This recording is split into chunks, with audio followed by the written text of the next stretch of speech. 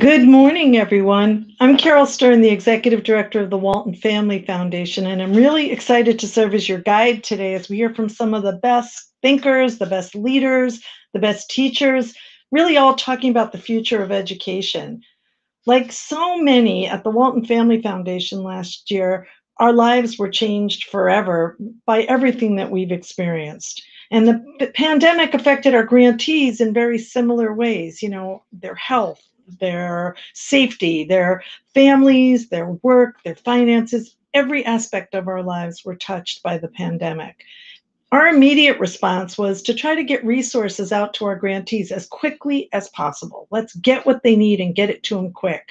And I was really lucky to join forces with the Bridgespan Group and some other organizations to create a kind of a disaster response playbook for philanthropy in the face of the pandemic, because there really just wasn't any kind of playbook out there. So that was our initial response, but we recognized very early on there was so much more that had to happen, so much more to do. And as the weight of the pandemic really started to come down on us, the child advocate in me really came out. We became particularly concerned about young people, what they were experiencing. Millions of kids were falling behind, not just in reading and in arithmetic, but really in their aspirations for the future. Some even canceled their college plans, tried to rethink their life plans. It was just a scary time, and it wasn't just about academics. Their entire lives really were interrupted. They lost access to to normalcy. But it's an age when being with peers is so critical, that psychosocial development. It means everything, and especially when it comes to learning. But for more than a year, so many of our nation's young people lost access to their peers. And that loss not only affects their academics, but it also affects their emotional learning. And now, as the vaccination rates are going up, and school districts are getting ready to reopen in the fall, people are even more confident that things are returning to normal. But normal isn't good enough. This is our moment. This is our moment that we can think about reinvention. This is our moment for true transformation. This is our moment that we can be the one that gives every child, really every child, regardless of where they live, regardless of their access to an education. We want to make sure they all have access to education. We want to make sure that that education works for them, that it's an education that puts them on a path to do what they want to do in life. The incredible leaders you're going to hear from today are going to tell us how to do that. They're part of a really exciting Turn the Page project.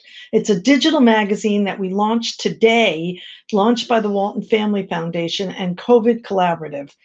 The Turn the Page project includes perspectives from students, from teachers, community leaders, national luminaries, really people who help to transform where, how, and what and when our children learn.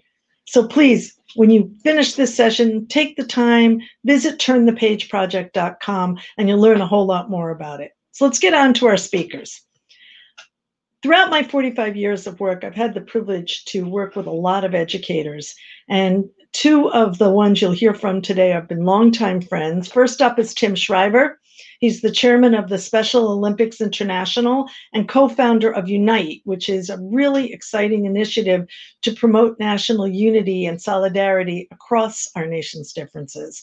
He also chairs the Collaborative for Academic, Social, and Emotional Learning, and he's the author of the New York Times bestseller, Fully Alive, Discovering What Matters Most. I'm really lucky to call Tim a friend. He's one of those people who's just the real deal, walks the walk, talks the talk, and does the work. After that, we'll hear from another longtime friend, Maria Hinojosa, the founder of Futuro Media Group, the anchor and executive producer of the Peabody Award-winning show Latino USA, and the co-host of the political podcast In the Thick.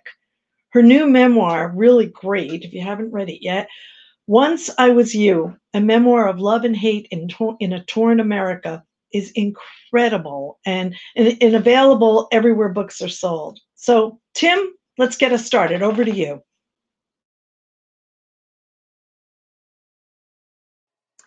Hello, everyone. I'm Tim Shriver. I'm a teacher by training. I've spent the early part of my career in the field of social and emotional learning, and the second half of my career in the work of the Special Olympics movement on disability rights and building structures of communities that are supportive and welcoming of all kinds of human exceptionalities. And more recently, I have been involved in the work of a small not-for-profit startup called Unite, trying to look at the cultural and political challenges in our country from the point of view of the inner life and how we can each change.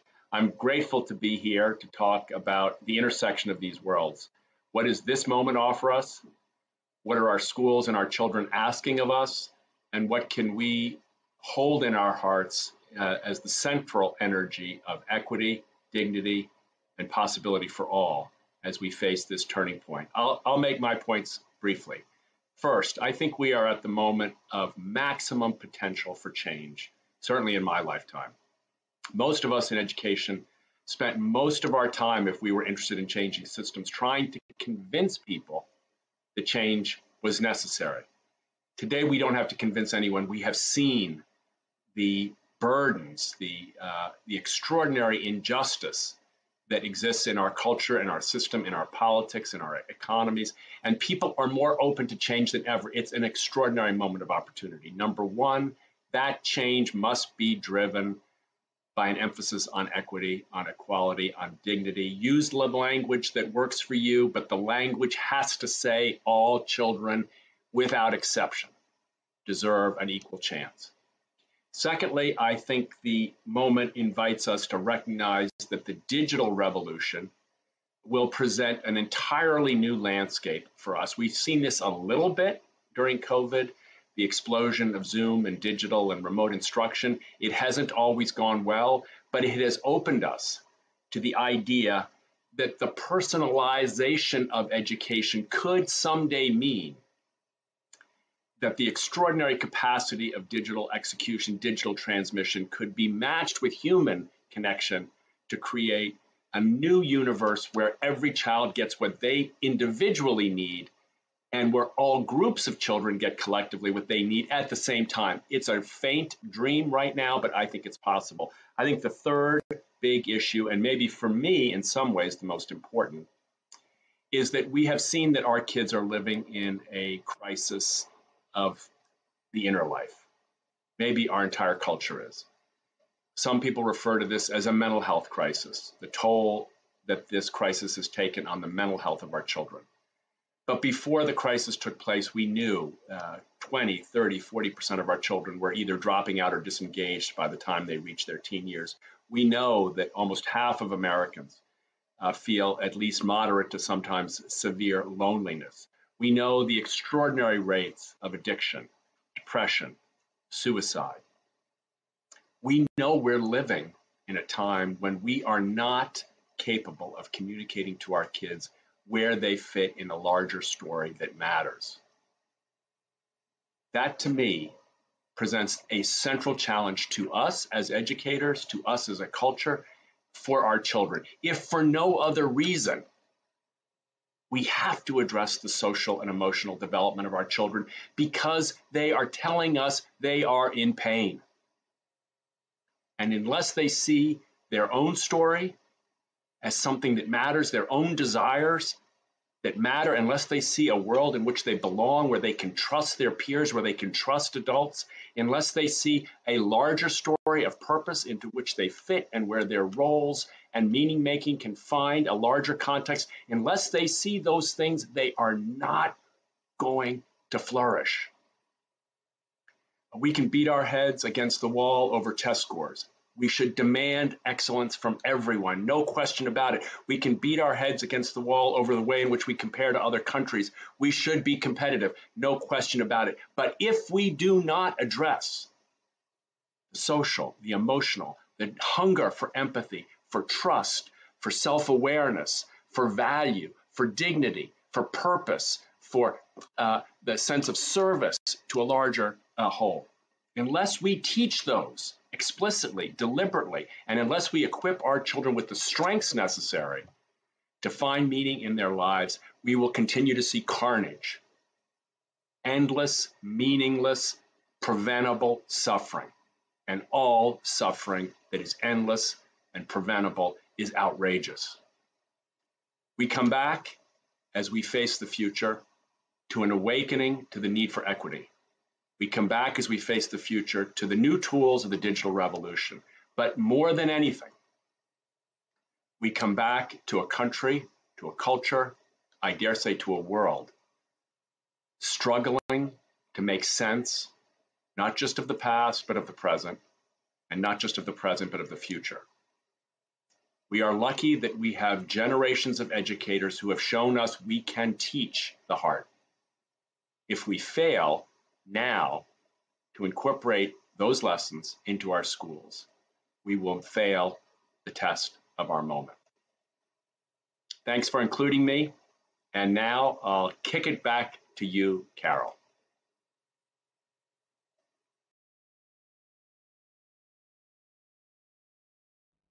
Hi, everybody. I'm Maria Hinojosa. You may know my voice from a lot of time on the radio and in podcasts, Latino USA, In the Thick.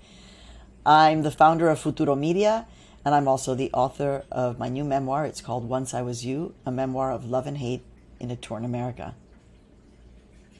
It's really great to be with you today. A lot of you know me as a journalist or as a writer or as a public thinker and commentator, but you may not know me as a professor, as a teacher. And so this notion of what to do with this moment and how we use this moment to transform how we think about education is something I've been thinking about for over a year. Because in the middle of teaching at Barnard College, my alma mater, suddenly not only did I get sick with COVID a year ago in March of 2020, but I had to somehow adjust to teaching my students in a computer, off of a computer, when everything about my teaching style is about creating a safe space in the classroom. It's about a shared kind of vulnerability in a safe space. And I think this is a difficult thing to achieve in the United States of America right now when there is so much division, and frankly, so much division fomented on racial hate. It is not easy. Because one of the things this country has yet to do in its teaching, beginning in primary school, is to acknowledge this country's complicated history. I'm, a bit older, so I had the pretty incredible experience of being in grammar school when the television series Roots dropped, and the entire country was being educated about a part of American history that we had never been taught about in depth, which was slavery. The human cost of slavery, the importance of Black lives. But, that is not what we are known for doing in our educational system. So how do we take a moment that is traumatic and learn how to teach from this moment, in this moment, and because of this moment? One of the things that I said to my students was that there is nothing that I could teach them in a classroom that would teach them what they are learning in life's experiences because of what we were living through and are still living through. That there's nothing that I could say in the classroom that would give them that life experience, that life challenge of surviving something that if you would have said to us, oh, guess what, you're going to be on lockdown essentially for a year, we would have said, ha, ha, ha, ha, ha, ha. And we did it. So for me, it's very important that we acknowledge in the classroom what we have been through. It's very important that we, in my view, create a space to talk about that. How teachers do this within a K through 12 setting, I think that's why you have teachers who study and are professionals. You cannot apply the same way of thinking to a 6-year-old to a 16-year-old.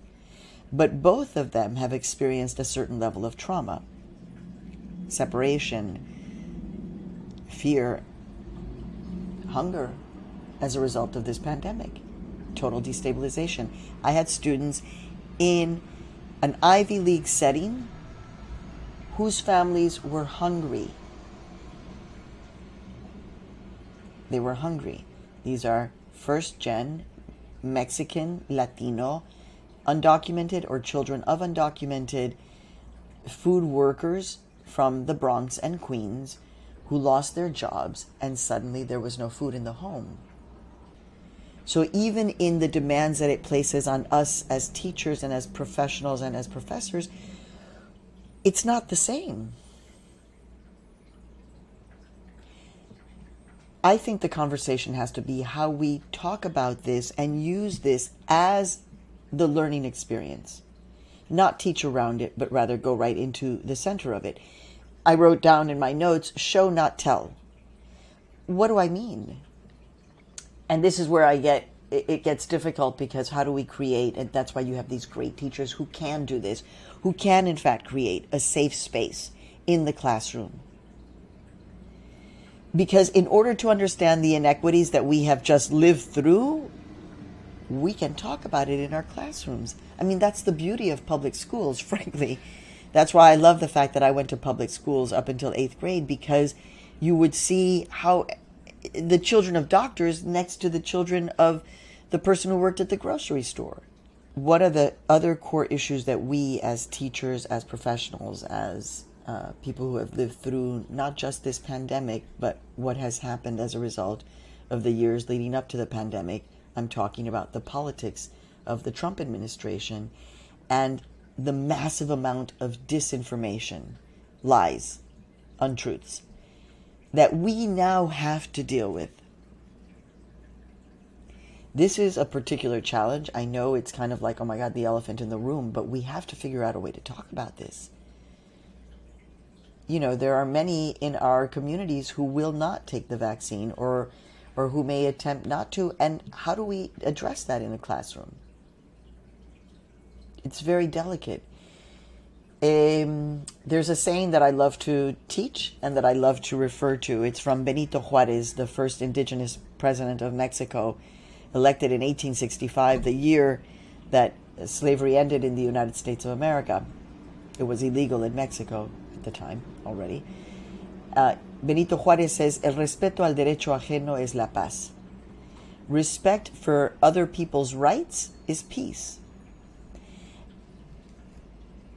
And so how do we understand what has happened post-pandemic, where there are going to be some people who say, you can't infringe on my rights and force me to take a vaccine? How do we talk about this? It is the elephant in the room. I'm not saying I have the solution. Although, as somebody who survived COVID, I talk a lot about this publicly because I believe in the talking about it, in the expressing it, in giving it language and vocabulary. It is part of the healing. And so I also talk about my vaccine fear. I was very public. I was very lucky. I could call Dr. Anthony Fauci and just have an interview with him and say, talk me down from my fear. And one of the most important things to do is to acknowledge our fear.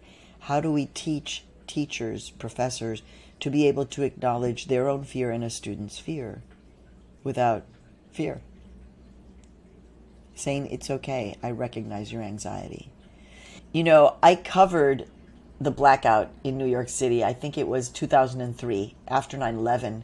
You know, the first blackout in New York in 1977 was horrible. It was mayhem. In 2003, the blackout after 9/11, it was, you know, everybody was loving each other. We were not having a terrorist attack. We were surviving. We knew that we'd have light and electricity eventually. And I interviewed a little girl the day after, the morning after, and she said, the electricity was back on, and she said, oh my God, I wish that there was a blackout all the time, because I went to the porch and I spent time with my parents and we told stories. Can there be another blackout soon? We learned things from this pandemic, again, that we could not be taught. The power of staying, the power of not moving, the power of connecting to nature, the power of family. the power of survival, of finding a way to make our way through this. That's what we need to think about teaching and talk about at all times in our classrooms. They're looking to us, and we need to show them that we're survivors and we're vulnerable too, and that it's okay to talk about it. We can do this together. The more we talk about it, the more we work on it, and I'm so thankful to Aspen for helping us create a dialogue. And now, back to Carol. Thanks, Maria. Thank you, Tim. I think, Tim, you said all children without exception. And Maria, you talked about the need for us to be emotionally present. I think both you and I early on in the pandemic talked about, socially distant, emotionally present, and that continues today. The emotional impact of the past year is one that's going to carry for decades, years and decades. We need to support our children. We need to support them academically and emotionally. And that should be our greatest priority. 100% of our future, our children. Our next speaker is probably the gold standard in this work. I had the privilege to work with both Tim and with Maria on social justice issues, on learning the value of each unique child. And I've learned so much from both of them. But I think with my own kids, I didn't get any real street cred until this next guest came into my life as part of an anti-bias curriculum so many years ago, and that's Elmo. Elmo supports millions of kids on a daily basis, and we are all stronger, we are all smarter, we are all better because of it. Let's hear from our friend Elmo.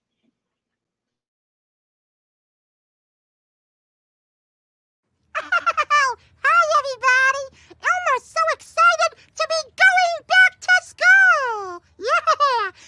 Elmo had fun learning with his friends and teachers on video, but Elmo really can't wait to see them at school again. Yeah, Elmo misses them so much. But, Elmo feels a little nervous to go back because some things are going to be different. But it's okay. Yeah, because Elmo's teachers will help Elmo and his friends learn and play together again. Yeah, we'll make art and build with blocks. And we'll have story time together. Bye-bye, everybody. Elmo loves you.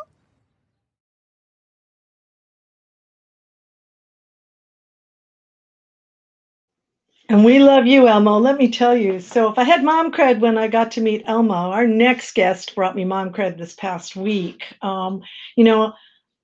I can just tell you that when we go from one superstar to the next, last week I had the incredible privilege to sit down and speak with Academy Award winning artist, actor, author, Common. And so much of Common's philanthropy has been work dedicated to supporting students, to supporting young people, helping them to achieve their full potential. And through his amazing school in Chicago, you have to take some time and take a look at the school. It's called Art in Motion. The incredible programming that runs through the whole Common Ground Foundation. Common's work reaches thousands of people across the country every single year. The past year really put so much into question, including how to best help our students, how to help them adapt to what we're calling the new normal.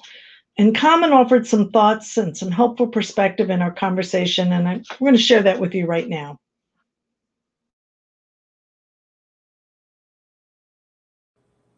Hey, Common, thanks so much for being with us today. It's great to have you here. This is like a really critical issue, and I'm really interested in finding out for you, why education? Well, Carol, first of all, thank you for having me. I'm very grateful to be here and just share ideas and also absorb too and learn. Learning has been one of the most significant things in my life. Education on a holistic level. And education began with me, with my mother. Being a teacher, being an educator herself, she was very adamant about academic excellence. And it spilled over to many other areas in my life. And I realized that education is an ongoing process, and it's active and it's present and it's forever evolving. And I think, education for me has been so empowering, and it's given me so much value to myself.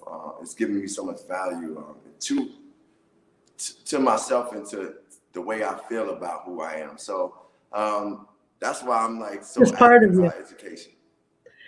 Well, you know, and I know that you don't just talk the talk. You actually founded a school.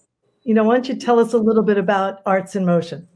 Yeah, our school, Arts in Motion is based in Chicago, less than 2 miles from where I grew up, which I'm very, very proud of. It's a school that's, of course, academics, but it's based in the arts also. Our kids range from 7th grade. We will build up going to high school because the school just started 2 years ago. We started with 7th grade. Now we have 7th through 9th. Our kids, they experience everything from learning about nutrition. I look at it as a holistic education because they learn about meditation. We actually have a meditation room. Our kids, you know, on the walls are painted these different artists that they can aspire to be, whether it's Billie Holiday or John Coltrane or Whitney Houston or Gang Starr, you know, like just the range. And, you know, it's really it's a mentoring leadership type of school where I also wanted it to be something to create access for children who don't have access, but I mean access to things that I see and have experienced. Meaning, Carol, like, I want them to know, like, oh, it's on a film set, it's a director of photography, it's a costume designer, it's a sound engineer. I want them to be educated on those things so they can like gravitate to something that they may be passionate about. But if they haven't been introduced to it, they don't know. So Art in Motion embodies all of that. And we are very, very inspired, and we have a charge for it, and it's a beautiful school. Oh, it sounds great. I want to go now. You know, I'm coming. Sign me up. Yeah.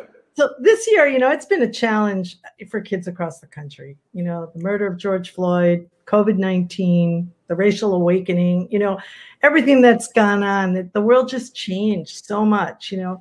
How do you think the schools need to adapt to really help our kids cope with what's going on around them?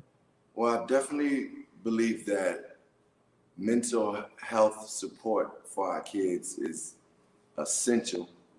I believe, like, also being active in I believe listening to our kids is very important, meaning like actually taking in what they've experienced and making decisions from there. Like when I said education is active, I'm meaning it's being present and being able to take in where we are with hearing from the kids. I believe, Carol, any type of change for any communities, whether it's in education, whether it's, you know, going to specific communities and saying, hey, we want to improve this community, it takes the community to be involved too. So I think we have to involve our kids in at least expressing the things that they have experienced and the way they've received it and the way they enjoy and things that challenge them. So I think those type of conversations are important. And then just continuing to be like, think about education on a level of like the human being as a whole, the youth as a whole, saying, okay, we want our kids to not only be like great for, you know, in academics, but they also have to be emotionally healthy.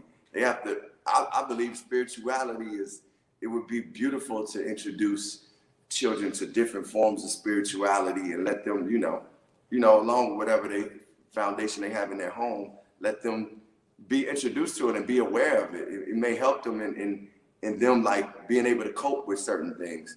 So I'm a really progressive thinker when it comes to education, and because I know what has helped me, and of course, obviously the arts is something that I feel like we have to have. That's why AIM has been important to me, because if it wasn't for art, I don't think I would know who I am as much. I wouldn't feel as the value I talked about that I have for myself. I wouldn't be able to be living in my purpose, to be honest. You know, it's interesting because I got my bachelor's degree in painting, and I always say it gave me the greatest, you know, it wasn't any skill set for what I do right now. It was a way to think. and that way to but think I got a has question for had you, it Carol. saved my life. You I know, got a it saved question my for life. you. Being a painter, do you feel that that has enhanced what you do now?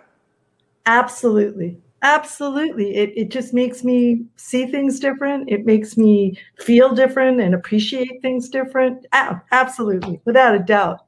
Yes. So and I appreciate what you said about the psychosocial, because I think that, you know, it's a learning day. It's not a school day. It doesn't end at 3. That child is learning all day long. And so we've got to think about the totality of that child. So in that spirit, I think my last question for you is, as you think about the future, what gives you hope? What's Common's hope?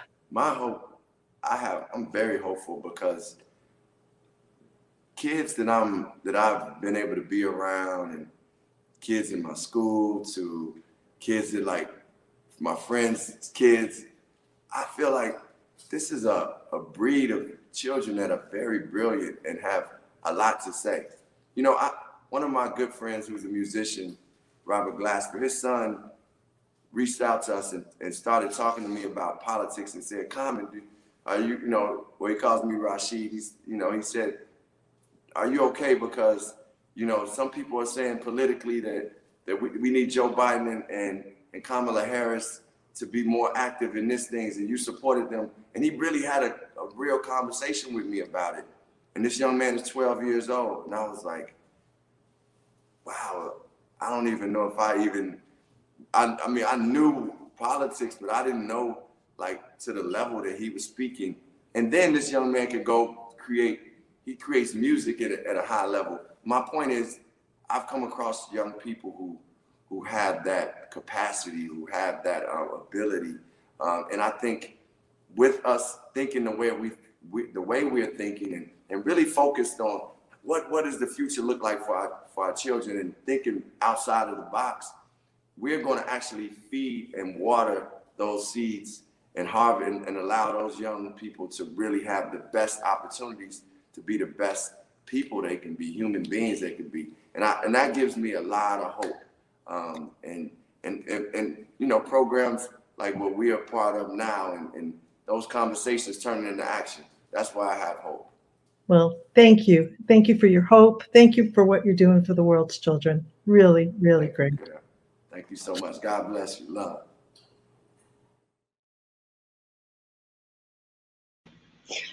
It was so much fun to talk to Common, and he's just an incredible, incredible person, educator, thinker, really excited by what he's doing. And thank you, Common, for sharing your perspectives with all of us. So our last guest today is really special. I actually said to her earlier today, you know, all of us will be speakers today, but you'll be the person that an entire classroom will remember. 25 years from now, they'll still be talking about you. And her name is Rosemary Collins. She's a 3rd grade literacy teacher working at Lockwood Elementary School in Mississippi. She's one of those teachers that you know you're really lucky when you land in her classroom. Rosemary, thank you so much for being here today. We've heard some pretty unique perspectives from our partners, and I want to hear from you what you think, how we can rise to meet the new normal. So we're grateful for the opportunity to learn from you. Teach us today. Tell us what you learned over the past year. Thank you so much, Carol, for having me. I'm Rosemary Collins. I'm a 3rd grade interventionist in Mississippi, and I'm also a Teach Plus Educational Policy Fellow. And I'm so thrilled to be here today. Something that I've learned over this past year is that we have really redefined what authenticity is. For teachers, for administrators, for communities and families, we have all had to show up differently in this past year. And personally, I have just really learned to listen to my community, listen to my family, and especially listen to my students. So this past year, I have one student that really sticks out to me, and her name is Malaysia. And at the beginning of our sessions, she was very reserved, very timid. So to the point where most of our communication was through her mom and text messages. So after building community with her and just letting her know that this was a safe space, she began to blossom. I also think she was really reserved as well because she was reading at a kindergarten level when we first met. So going into that relationship, I think after learning who I was, she really began to blossom, and she especially liked our weekly visits. It was socially distanced, of course. I will never forget this one time where I was delivering packets and I was a little later than usual. And I pulled up to her house and her grandfather meets me. And he says, Malaysia said that you were coming. And I said, yes, I am. And he said that she said to him, Grandpa, if someone comes, it's for me, okay? And I thought that was the cutest thing. It really made my heart smile. And that also let me know that she knew that I was invested in her. Academically, I was invested in her personally. And I was also engaging with not just her, but her entire family that lived in a home with her. So through that relationship, I think it really gave her the motivation to progress in her reading and simply to show up every day in our sessions and try her best. Great. That's great. So when you, like with everything you've learned, when you think about going back to school in the fall, how's school going to look different for your students when they come back? This next year is going to look different for all districts and all communities. This past year, we've all implemented instruction in a different way. Some went hybrid, some were virtual. My district was one of the ones who was majority virtual. So going into this next year, we're really going to have to be mindful of the well-being of teachers and of students. Also, we need to make sure that we're looking at the whole community and the whole class. One thing that I think we kind of get away from in education as children matriculate up in grades is play. And I think playing in this next year is going to be so important because that is going to help students address those emotional pieces and those social pieces that they may have missed due to being isolated during COVID from their peers. And play also will help us address those academic goals, like get them to the academic goals once they're expressing themselves. In my classroom, we always play. It is something that I think builds community. It gets students to own the classroom, and it just really gets them involved in the learning space. One game that we play every morning is the good morning game. And all it is the a student will say, good morning, my name is, and everybody in the class will say, good morning, and name that person. And I think that just builds community in the classroom. It shows belongingness, and it really just makes every student feel like this is their class. So, and plus, like, who doesn't like to be greeted by name? Morning. Right? Exactly. So, good morning, Carol. Good morning, Ms. Collins. Last question for you, and that was a perfect lead into it. You know, we've talked a lot about the students and what they can expect in the classroom. What do you want the audience to know about what it means to be a teacher right now? All right, right now, teachers, we just need support. just know that we are part of communities, we are part of classrooms, we are part of schools, and we need your support in that way. Something that I think the audience can do to help teachers as well is just invest in public schools. Make sure that you are investing in your local public schools. Invest your time, invest your ideas, your energy, invest your attention into public schools. And that means you may or may not have a student or a child at those schools, but still visit, go there, bring your talents, bring your knowledge into the classroom.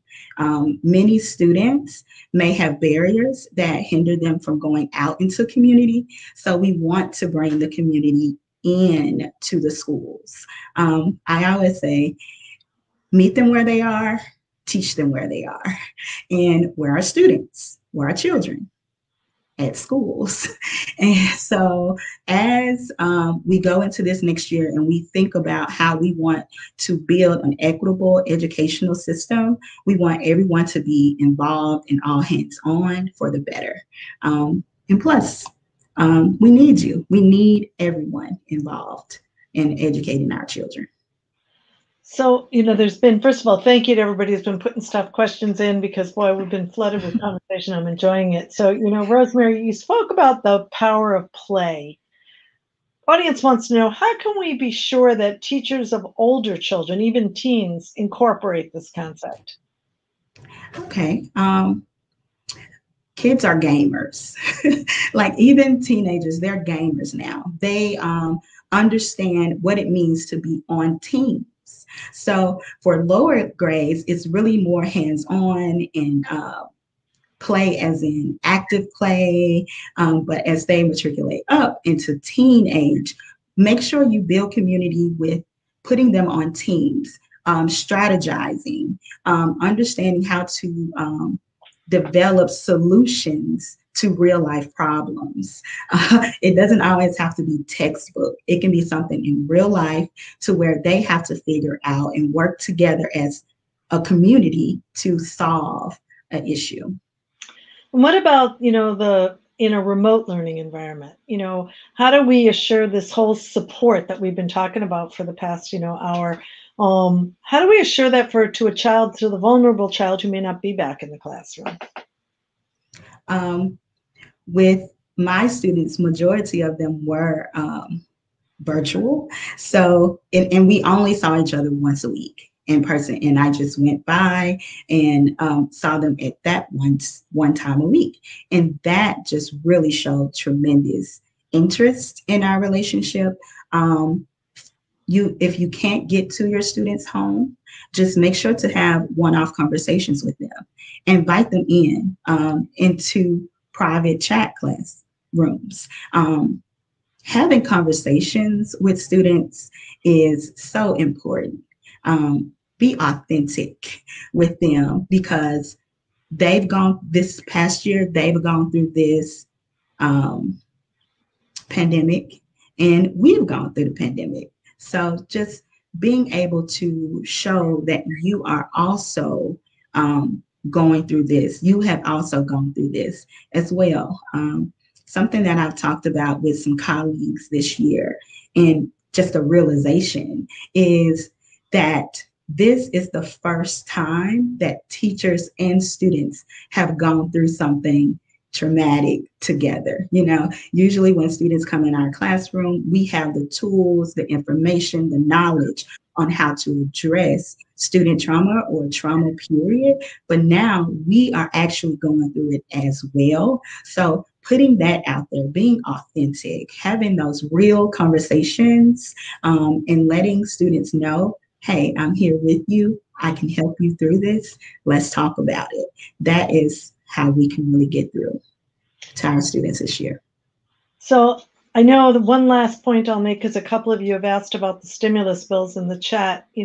it's really important that we all get involved, that we let the community leaders know that our schools are hurting, they need these dollars, that we find creative uses and you use your voice to make that happen. I really want to encourage everyone and to think in terms of, as we said earlier, the learning day, not just the school day, those after school programs, psychosocial support of the kids.